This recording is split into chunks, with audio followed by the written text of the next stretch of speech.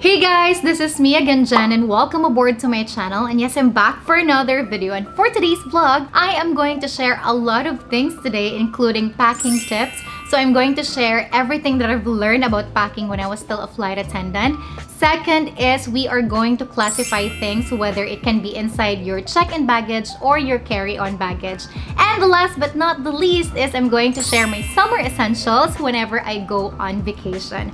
So if you are interested, then just keep on watching. But before that, please don't forget to subscribe, tap the notification bell so that you'll be notified on my next video, just like this one. So if you are ready, let's begin.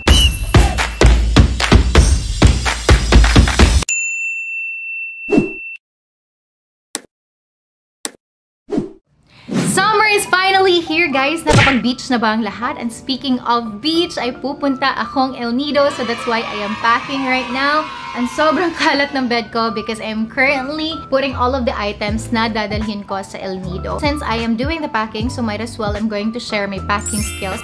Packing skills talaga. Because I've noticed both on my TikTok and YouTube comment section, ito yung frequently asked questions ninyo. Kung ano nga ba yung mga bagay na dapat i-hand carry at kung ano ang pwedeng i-check in. So today, I am going to answer some of those questions while I am packing for my El Nido trip. So let's go. Usually, whenever I travel, as much as possible, I bring one small bag, one luggage as a hand carry, and one luggage as a check-in baggage. Bakit nga ba? Now, for this small bag, I make sure na it's something that can fit under the seat of the aircraft. So for that small bag, dun ko nilalagay lahat ng mga items na kakailanganin ko sa flight, such as alcohol, IDs, boarding pass, my phone, and a whole lot more. So basically, yun yung mga items na kailanganin kong ilabas kapag nasa loob ako ng airport. Now, for the carry-on baggage, dun ko nilalagay lahat ng mga gadgets ko and my vlogging equipment, which includes laptop kasi nagtatrabaho pa rin ako kahit nasa bakasyon para may pambayad sa bakasyon, guys. And another one, my vlogging equipment such as my camera, vlogging microphone, my GoPro, and my power bank. Now, for the power bank, hindi pwedeng i-check in ang power bank, guys. Dapat hand carry lang siya. Whether it is an international or domestic flight, your power bank must be inside your hand carry. So basically, for my hand carry baggage, wala na akong ibang nilalagay doon kasi laptop pa lang, sobrang bigat na niya, guys. Ayokong sobrang bigat, knowing na ako lang din naman magle-lift ng bag para ilagay sa overhead bin. It needs to be within 7 kilos for your hand carry baggage or depending on the airline. Now, sasabihin niyo sa akin, Miss Jen, may FA naman.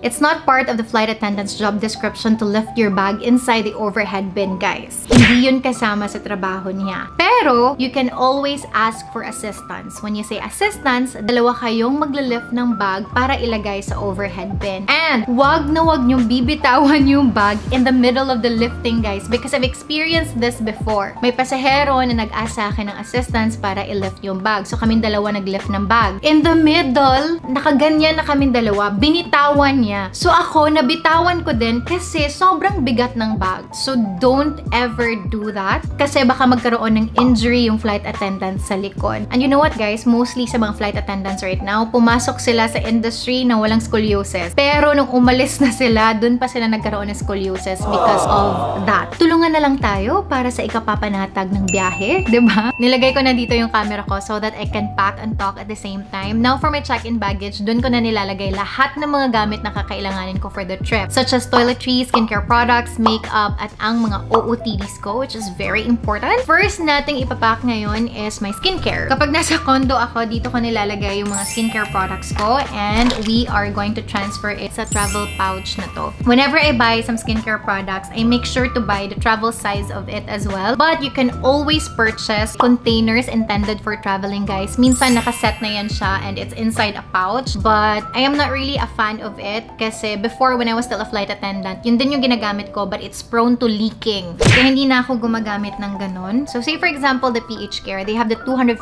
ml of this. Hindi ko naman dadalhin yung 250 ml na PH Care for my 4 days trip, guys, kasi hindi ko naman ito mauubos. So ang dadalhin ko na lang is the travel size of this specific bottle. So bumibili ako ng mga travel size. So for this is just 50 ml. Or if you wanted to save some space, pwede ka ding bumili ng mga sachets ng PH Care. Pero hindi lang sa PH Care, ha. It will also apply for shampoos. Which is for me, this is very travel friendly kasi hindi siya mag-occupy ng too much space on your luggage. Since we are talking about liquids, which is common mistakes ng mga mga Pinoy whenever they travel. They don't know if that specific liquid, kung pwede siya for check-in or kung pwede siya for hand carry. So say for example, this 250 ml bottle, hindi ito pwede sa loob ng hand carry baggage mo. Pero pwede siya sa loob ng check-in baggage mo. Kasi ang pwede lang na liquid sa loob ng hand carry baggage mo is 100 ml and below. Now, let me give you some instances kasi dito nalilito yung mga nagta-travel. So say for example, I have a 150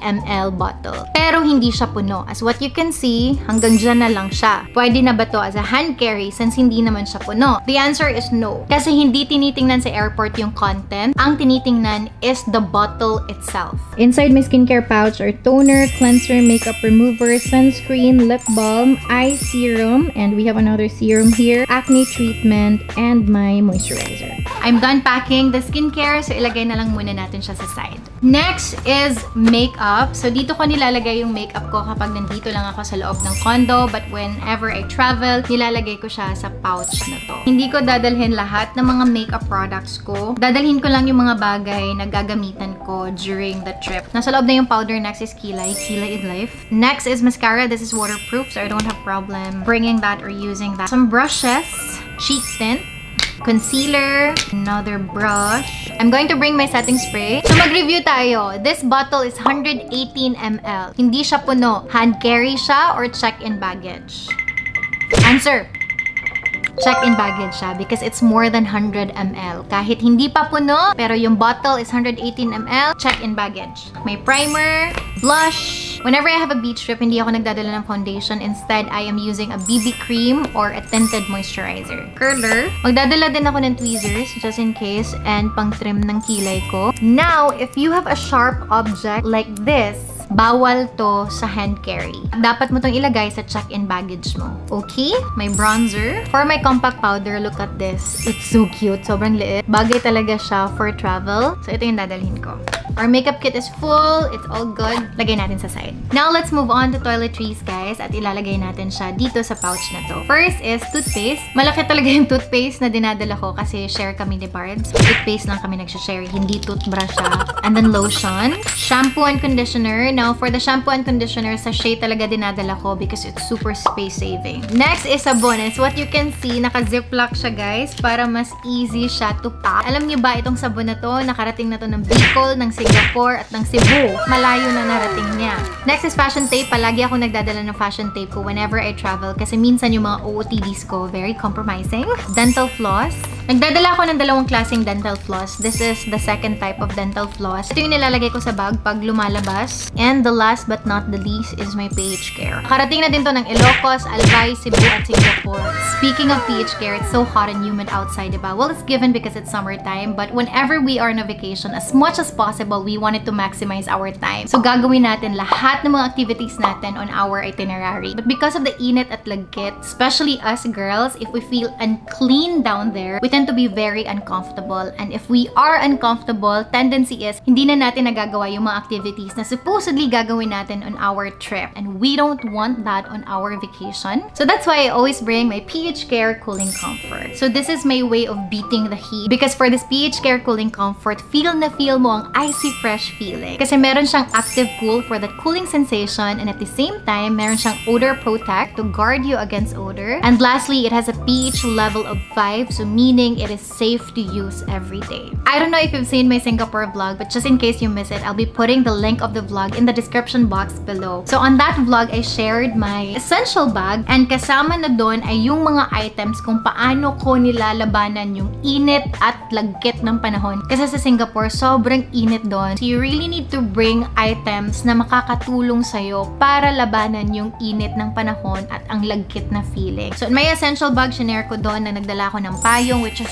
super duper helpful. And by the way, for the payong, there are certain airports na sobrang strict about umbrellas. Say for example, Mactan Cebu International Airport, ayaw nila na nasa hand carry mo yung payong. Kaya just to be safe, ilagay mo na to siya sa check-in baggage mo. Sa Singapore vlog, I also brought my tumbler. Nilagay ko dito yung cold water, ko and it was so helpful to refresh us. At nagdala din ako noon ng PH Care Cooling Comfort Daily Feminine Wipes kasi ito talaga sobrang savior ko din to in terms of beating the heat. So aside from the feminine wash, dala ko din yung feminine wipes nila. Ito din yung bag na gagamitin ko for my El Nido or Palawan na trip, guys. So ilalagay ko ito sa bagahe ko. The next thing that I'm going to pack is para sa buhok ko at ilalagay ko siya sa pouch na to. These are the attachments for my blower. This one is to straighten my hair and this one naman is to dry my hair. I'll bring my styling cream, comb, brush, bonding oil, chuchak, and then headband. So whenever I do my makeup or my skincare routine, ayoko yung buhok ko all over the place. This styling gel, and they're good.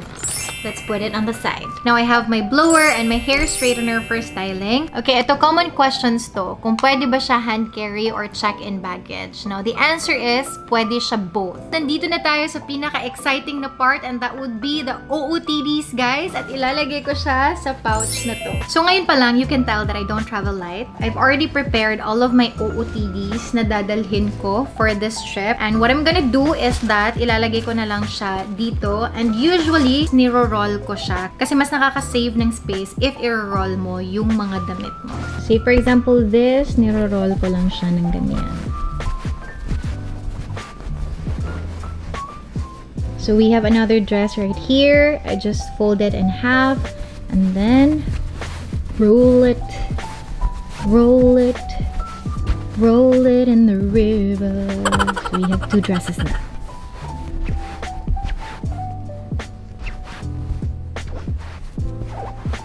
Siyempre, yung mga damit ko, guys, nakaplano na yan siya for day 1, day 2, day 3. And I always bring extra clothes just in case mag-extend. Sure. For me, personally speaking, packing is one of the hardest parts of traveling. Ang dami kong dresses, diba? Pero yung pantulog ko na dadalhin ko, isa lang. Now for my intimates, nilalagay ko siya dito. And this is how I pack my intimates, guys. I will show you how I do it. So say for example, this is our panty. And yes, matanda na ako. Pero yung panty ko, meron pa rin siyang days of the week.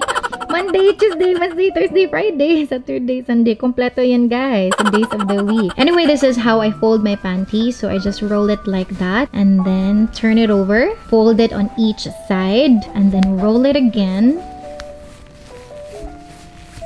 Until makita mo na yung garter. As simple as that. And then, nilalagay ko siya sa pouch na to. And for my bra, since most of my dresses are so sexy, hindi ako nagdadala ng bra, nagna-nipple cover lang ako. Now it's time to pack my swimwears. And whenever I travel, nagdadala ako ng plastic just in case may basa and also extra pouches kasi dito ko nilalagay yung mga damit na hindi ko nagamit para hindi mag-mix yung madumi at malinis na damit. For the footwear, ilalagay ko siya dito and since it's a beach trip, ang dadalhin ko lang is slip-on, slippers. So aside from this essential bag, I am also going to bring this OOTD bag which is super duper cute. Oh my god, I almost forgot. Make sure to bring your medicine kit. All of my travel essentials are now packed on their corresponding pouches. Now, let's put them inside the luggage. Let me just show you what it looks like kapag niro-roll yung mga damit. And this is what my check-in baggage looks like after packing everything. There's still a little bit of space here para may room ako for pasalubong. And that's it for today's vlog, guys. Thank you so much for watching and I hope you learned something and I'll see you on the next one. Bye!